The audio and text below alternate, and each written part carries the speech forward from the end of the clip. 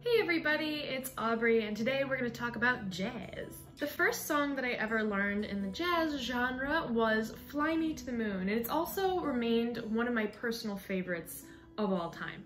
The special thing about this particular piece is how easy it is to apply fun ornamentation, different styles, cool techniques. It's something that I really enjoy about this piece, and others like it.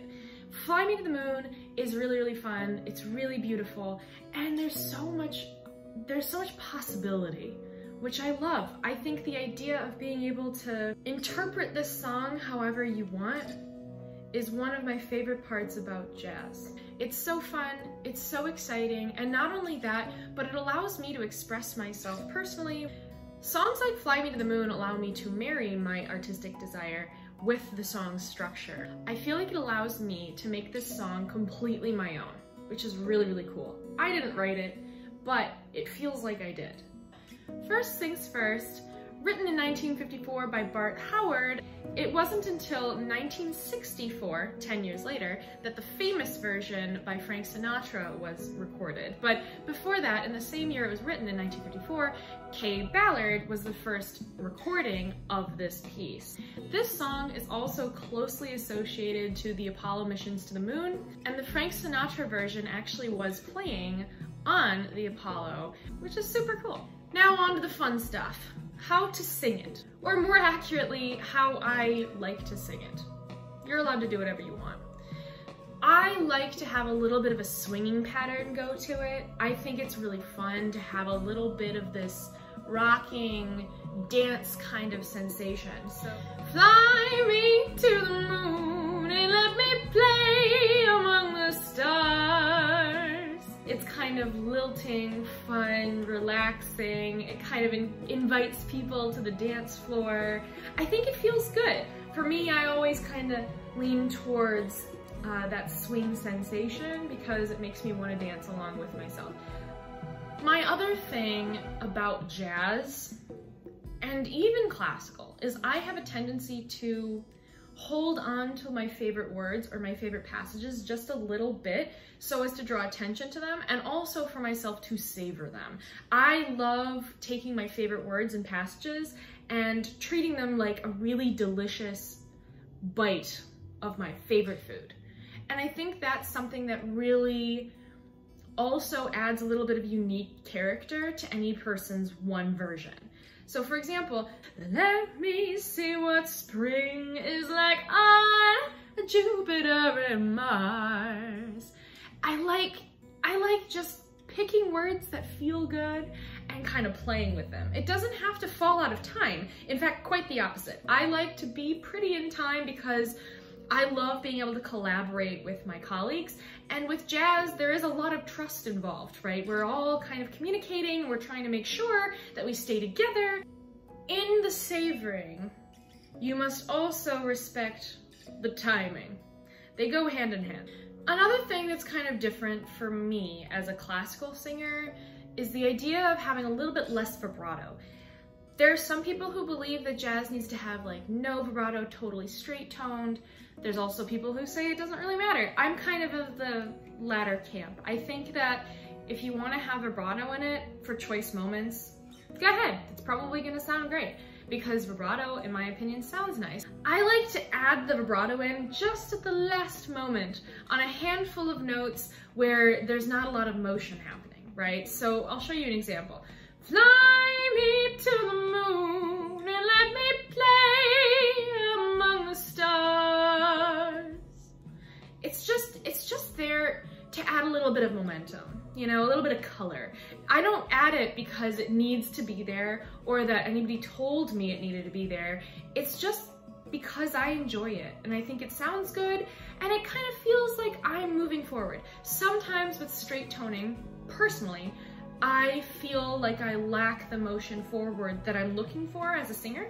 So having the vibrato in there kind of gives my breath some sort of activation, somewhere to go. It's not that straight tone is boring, quite the opposite. I really, really love straight tone in quite a few different areas.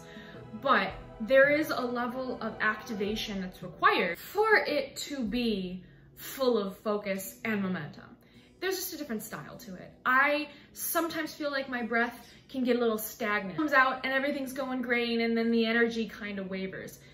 There's nothing inherently wrong with that. It just takes a little bit of effort on my own part to bolster the sound and give it some sense of energy. There's also a tradition in a lot of forms of music where if you repeat something later, that you try and change it up so it doesn't sound boring. This kind of happens, right? We've got this part where it's Fly Me to the Moon, and then there's usually, from what I've seen and from what I've done, an interlude where the other instrumentalists can show off their prowess, you can take a little bit of a break, they can hang out with you, a lot like Gold Lion, which if you haven't seen that video, I talk a little bit about that as well. Go click on it, say hello. But then you return back to that original thing that you had just been singing, right? So what do you do to make it sound interesting? Well, ornamentation is a huge thing. Ornamentation, changing things around, making it completely your own. That being said, that doesn't mean you just randomly pick things to do. I like to have a bit of a plan. I like to have worked through things. I like to know what ornaments I'm going to be using where. The goal of jazz is to sound like it's completely freeform and off the cuff. But the actuality is, most people I've met have absolutely practiced what they're going to be doing in any given performance. It's not that you go in and everything is hyper rehearsed, but it's that you've experienced your licks, right, your ornaments so many times that they no longer are a surprise. You know exactly how to do them and where you can put them and that they make sense. You basically are memorizing all these tools, making sure that they're so much a part of your own vernacular, musically, that they become very naturally imposed into new songs. So it's still free, it's still off the cuff, but it's also something that has taken many years, in a lot of cases, of practice to internalize so that it can sound so ad-libbed. A lot of people I talk to think that it just flows out of you. They're not wrong, but I definitely have practiced all of these things. I've used these licks before. I know what I would like them to be. It might change on the day of the actual performance. I'm not holding myself to anything specifically, but I'm definitely not trying to go off without ever having practiced anything. That's a lot. And to be fair, I come from a very classically trained background, so I really like to practice. I like having a good trajectory that I understand. I like having a roadmap for my performance. It doesn't have to be really strict, but I do definitely like to understand where I'm going and how I'm gonna get there. That might not be the case for all jazz musicians / singers, but I know it is the case for myself. Another thing that I think really helps with this kind of song is a lack of breath pulsation. I love seeing people come in with a really consistent breath, where it's not kind of popping in and out, and even though you might have a little bit of this ebbing and flowing, you don't want it to feel too aggressive at any point. It should kind of feel like you're ice skating, right? Even though you're lifting your feet up and putting them down in a different spot, you're still going the same direction, you're still going the same speed, and it's one glossy, smooth movement. You want to have the same amount of support on each stroke. You want to have the same sensation on the intake and exhale every time.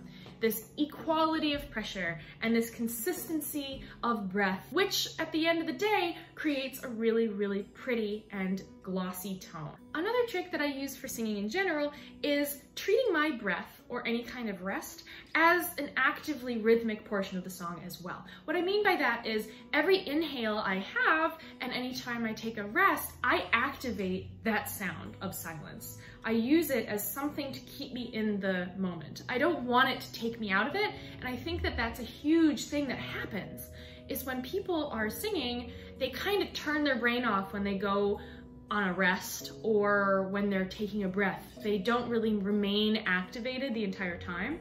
And so as a result, how are you supposed to maintain a support if you're constantly letting it fall every time there's a break, right? You want it to sound like it's involved in the music, because it is. Without silence, everything would just be happening all at the same time. There wouldn't be any rhythms, right? You'd just have pitch changes.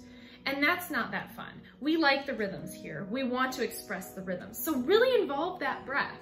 Make it part of the song. That was a lot of content. I hope it was useful, and like always, this is not the be-all end-all. These are just some thoughts that I have when I'm singing these songs, and if you have any questions, send me a message and I'll be happy to answer them. Please like, please subscribe. All right guys, till next time, bye!